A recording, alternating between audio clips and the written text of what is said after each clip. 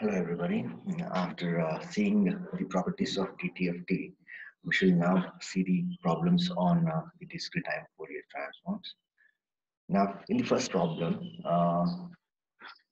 x of n is given. X of n is discrete time signal, which is non-periodic in nature. Okay, so that signal is given. For that signal, we need to be finding out the DTFT. That means the time domain signal is given. We need to find out the frequency domain signal. Okay, so what is this signal? Understand the signal. This is positive time exponential. Can we call this? This is exponential, isn't it? And this exponential is extending from 0 to infinity. And they are saying that this alpha is less than 1. Okay, so we need to be drawing the spectrum also, the magnitude spectrum. So since they are asking us to find out the DTFT, this is the equation for DTFT. Okay, so that is x of e power j omega. So this omega is the frequency. Fine. So this is the frequency domain equation. So this is the spectrum of x of n. Understand? Now, just if you just compare this with the z transform equation, it's very similar to that. How it is similar? How we used to have z transform? It's x of z equal to summation n ranging from minus infinity to plus infinity x of n e power. Sorry, it's not e power. It's z power minus n. So that means in place of z, we have e power j omega. See, in place of z we have e power j omega. So that is z to the power minus. Understand? So this is what is understandable. Fine. So you have to remember the equation. Okay. By remembering the equation of the z transform, it's much easier then. Fine. Now let's submit the signal x of n here. Fine. Now, since u of n is there, this summation is ranging from minus infinity to plus infinity. Okay. Would now become what? This is 1 from where to where? This is 1 from 0 to infinity. So when this n becomes 0 to infinity, this u of n would become 1. That is what is shown. So u of n is minus because it has become 1. So you're left with alpha power n and e power minus j omega n. And both these terms have n as the power. Okay, take that n common. Fine. So you have this. Now this is a standard summation, which we have been seeing from so many days. Fine. Now that is this is a standard summation. Okay, and a is when e is less than 1, this is 1 by 1 minus a, and it's very clearly told in the problem that this alpha is less than 1. Okay, and this exponential would also be less than 1. So the product of this would also be less than 1. So we can write this as 1 by 1 minus alpha into e power minus j omega. Now we have to draw this magnitude spectrum for this tool. Okay, how to draw the magnitude spectrum? See, yeah, we just take this. Understand the signal that we have considered is discrete time, non-periodic signal. Discrete time was the signal, x of n was what we had considered. But see, the magnitude spectra is continuous in time. Okay, so this is something that we need to remember. So the spectra, the magnitude spectra, okay, would come as a continuous time signal. Okay, and they had told alpha is less than 1. Fine. When alpha is less than 1, it can be 0 to 1, or it can even be minus 1 to 0. Understand? Because it's less than 1, it's told that alpha is less than 1. So when alpha is from 0 to 1, it is positive. Understand that? So when alpha is positive, what would happen? This would go 1. Okay. So this would still be 1 by 1 minus alpha. So this is the maximum you have. What would be the minimum? It would be 1 by 1 plus alpha.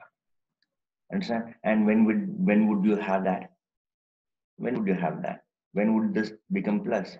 When this is when alpha is minus, this would become that is the minimum that you would hit. The maximum is 1 by 1 minus alpha. So this is the vector. When it is from -1 to 0, this is what you will get, the shifted signal. Understand? So this is the magnitude spectra. Just see this and see how it works for these values of alpha and draw that. Right. Now let's move on to the next problem. That is this signal x of n, which has got 6 samples here. Sorry, 5 samples. Fine. Now, just for the information, can you tell me what type of signal is this? Is it possible to say this is a discrete signal? Is it even signal or odd signal? Is the question. No, that has got nothing to do here, but still, can you just say, seeing this? Yeah, see here, this is 3, this is 3, this is 1, this is 1. So there is a symmetry. Okay, so this is an even signal. And how this even signal is that this, what is this 5? So this 5 is n is equal to 0 sample. So what is the range of this signal?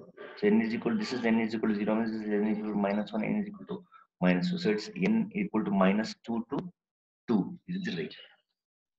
Understand that? So for such a signal, we need to be finding out the spectrum is what is said. And after finding the spectrum, that is DTFT, we need to evaluate what is the spectrum at omega equal to 0. Just evaluate, just after finding what x e power j omega, see what is that x e power j omega at omega equal to 0 is what they've asked to do.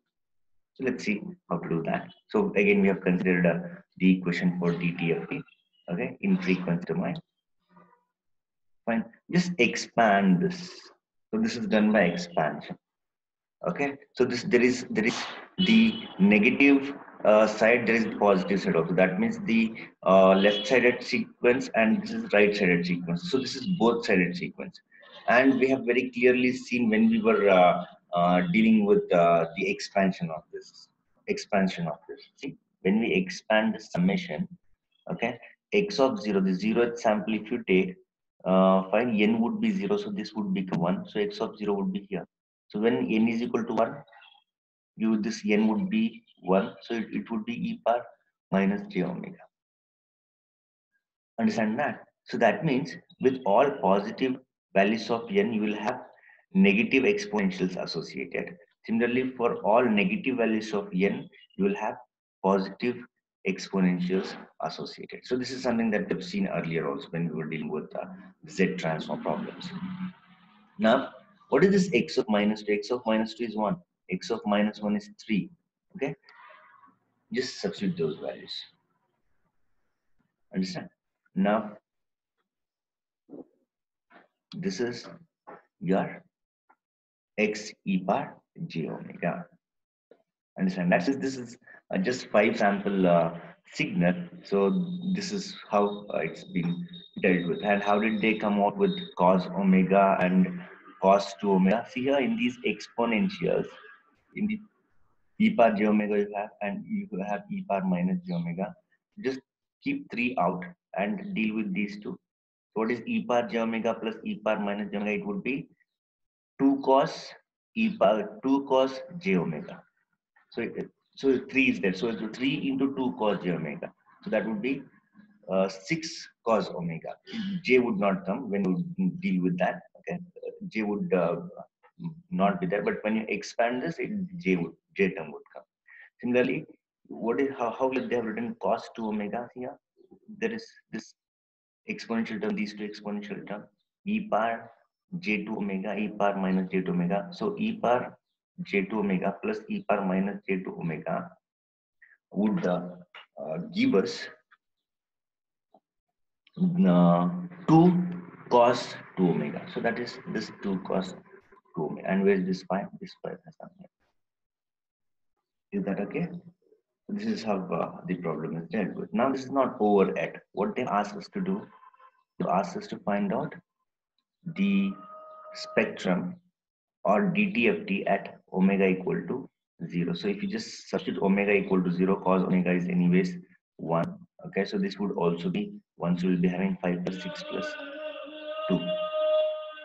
See here?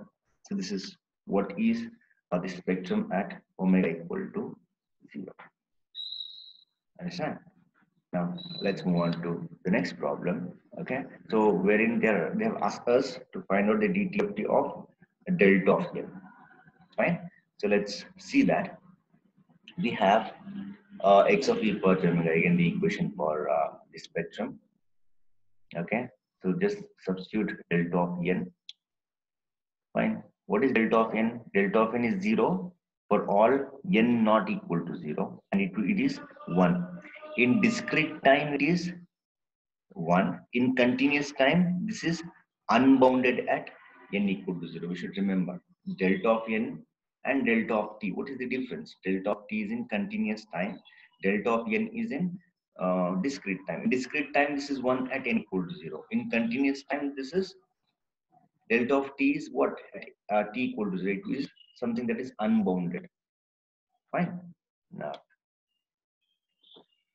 see, since this exists only at n equal to 0, okay, at n equal to 0, this is 1, delta of 0, and this would be e power 0. So you have just one sample. So this summation would not be required actually, because you have just one sample from minus infinity to plus infinity. So you're not there's just one, no more than one samples.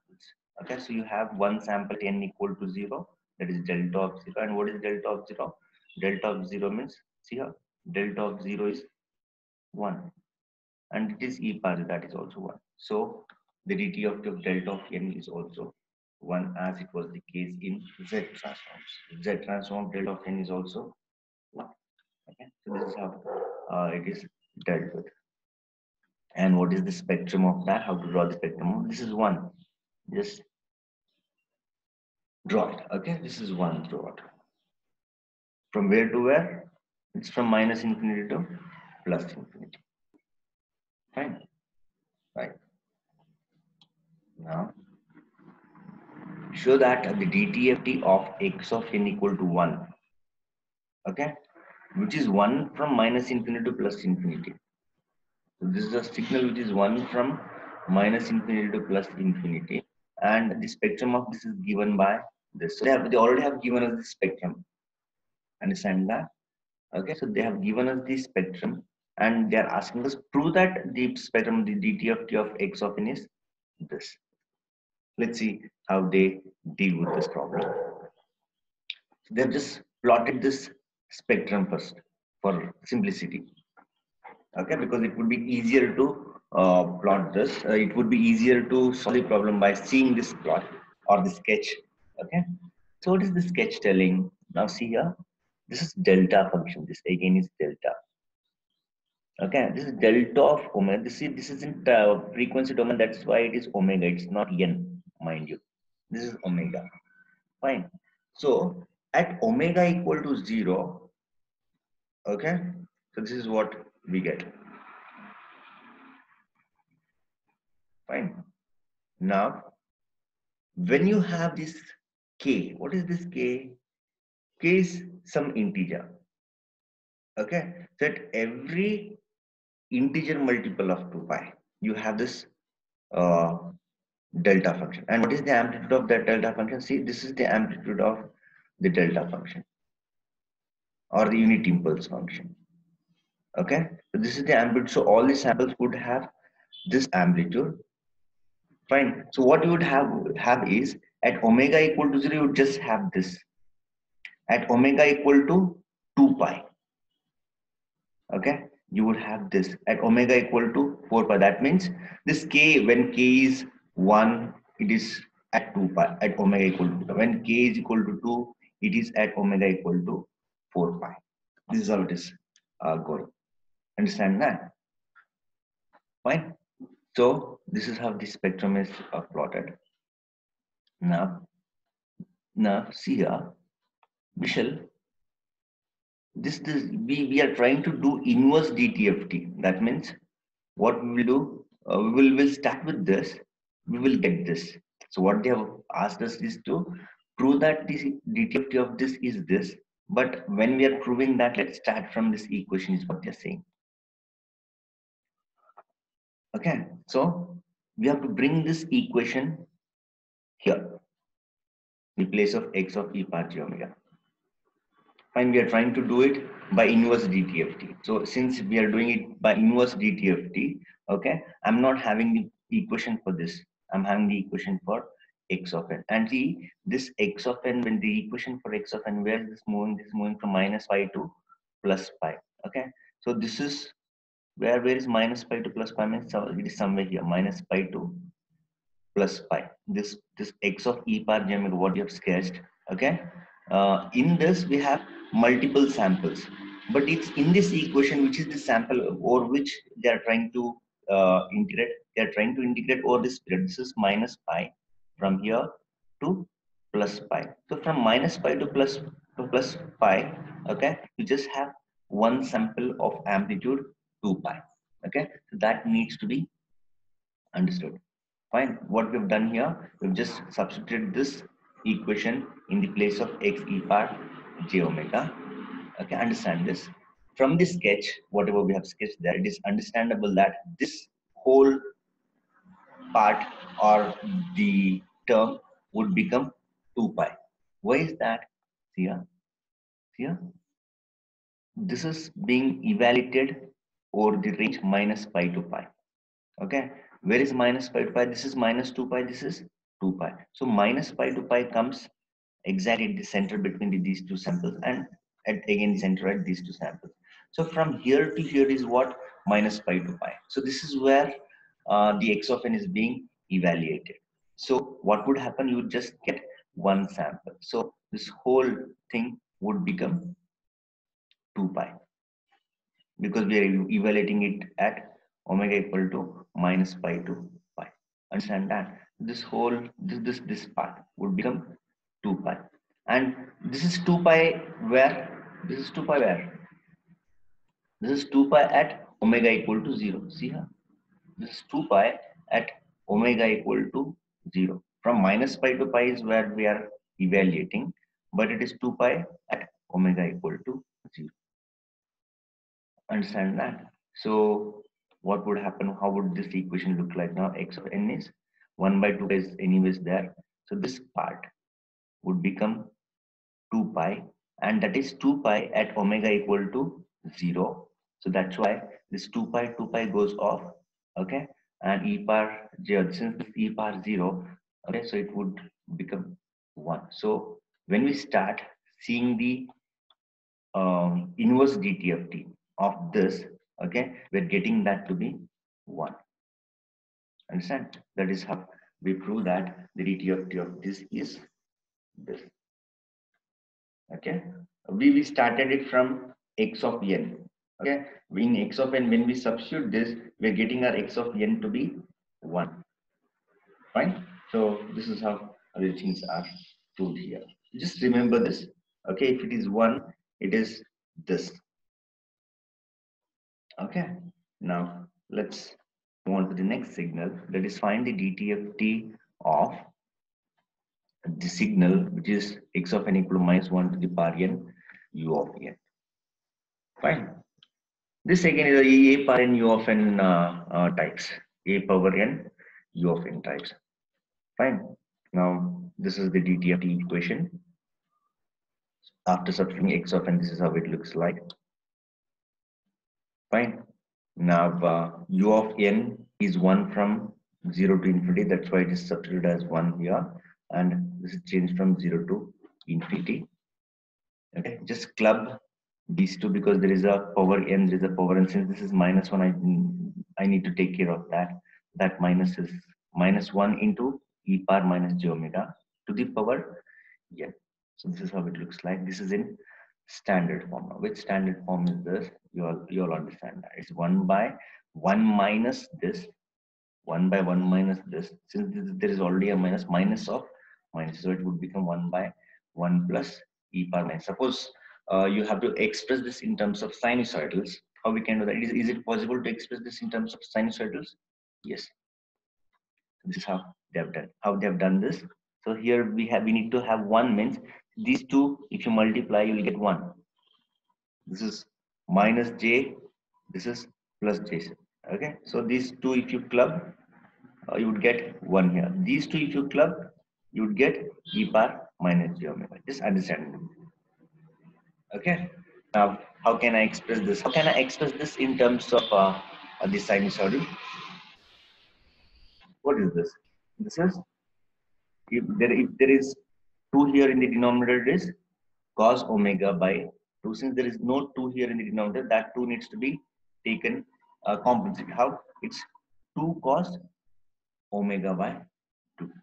This part. Okay. That's why it is written as 2 cos omega by 2. This part, and this, since this is minus here, this would go and sit in the numerator, and it would become e power j omega by 2. That is what is done. You could have stopped here. That was sufficient. You could have stopped here, but if you're asked to uh, express that in terms of sinusoidals, you can just do this. Fine. Otherwise, this answer is good enough. Okay. So let's move on with the last problem for this session. Okay, that's x of n, u of n minus u of n minus 6. So what is the range of this? What is the range of this? See, u of n ranges from 0 to infinity. U of n minus 6 ranges from 6 to infinity. So u of n minus 6 ranges from 0 to 5. Okay. See here, you have x of n, just substitute this here. You have this signal ranging from 0 to 5. So this signal is 1 from 0 to 5. So it looks like this. See here. This is again in a standard form. So you should know this standard form. Okay, earlier we were dealing with 0 to infinity problem. 0 to infinity problem. Now this is a finite summation. So how to deal with finite summation? Through this equation. See, if alpha is not equal to 1, it is this. If alpha is equal to 1, how many times you are adding it? You are adding it n number of times. It is n plus 1 rather. This would be n plus 1. If it is 1, it would be n plus 1. Anyways, it is not 1. Leave it. Okay. So this is what is the equation, because alpha is not equal. This is not equal to 1. So it would be 1 minus alpha is this. Okay. So since it is upper limit is 5, so it would be 5 plus 1. So it is 6. This is how the DTFT has been formed out. These are all quite simple problems. Okay, so you need to be good with these summations. If it is finite summation, what? If it is infinite, if it is infinite summation, if it is 0 to infinity, is 1 by 1 minus e power minus j omega. Okay, but since this is finite summation, this is the equation you should remember. And since it is going from 0 to n, this should be n plus 1.